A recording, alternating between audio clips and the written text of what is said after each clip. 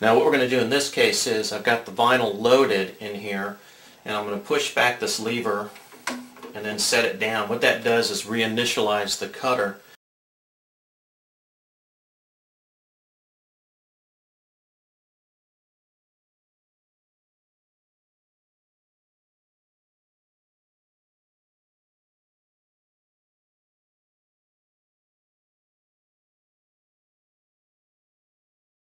And up here I've got some options. Number one is roll one rear sheet. That's what we're going to do.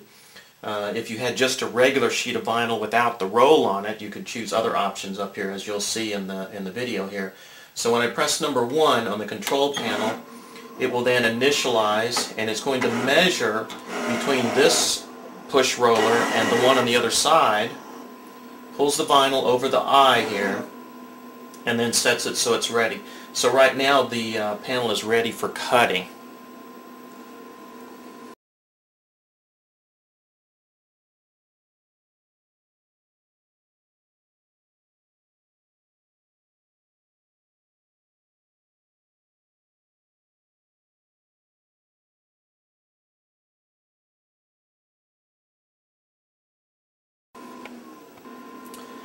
There's also, when it's ready, there's also a couple of other nice options here.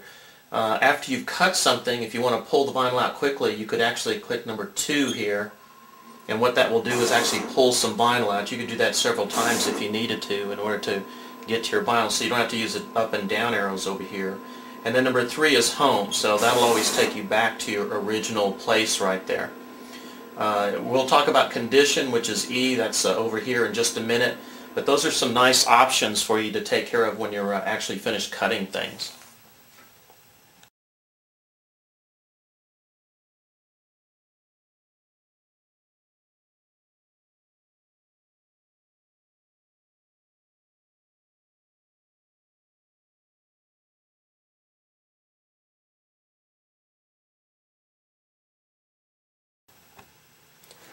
Now if you need to set a new origin point, let's say you have some scrap in here, or if you just need to move that cutter head somewhere, just use the arrow tools over here. Just arrow one way or the other. I'm going to move the head over this way, cutting tool, and then I'll move it back or forward. I'm going to move it forward.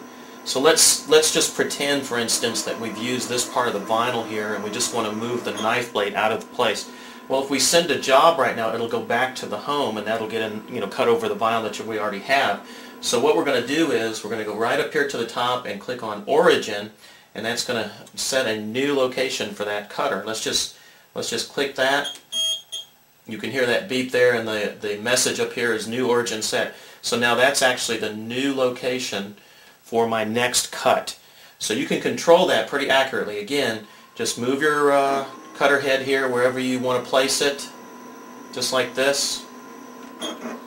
Wherever you'd like to place it, wherever is appropriate. Click the origin, and it will automatically set that as the new origin location.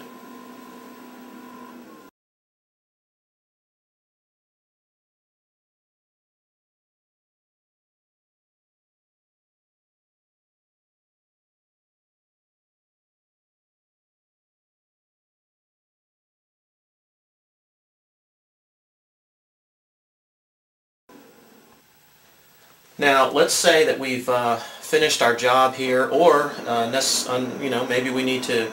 There's some scrap here in the front, or we just don't like the condition of the vinyl right there. So we can set the new origin like this. But if we want a nice straight edge on our vinyl here, there's a great feature up here. It's called Crosscut. Just click on that button, and what will happen is the menu will come up that says Crosscut OK. Number 1 is cut, and number 2 is cancel. I'm going to click number 1, and what the cutter will do now, it goes to the edge here and initiates the cutter. Comes to a about the middle and cuts, and that direction, and right here. And that gives a nice straight cut on the edge of your vinyl right there. So that's a good thing to know as well. Very easy to use.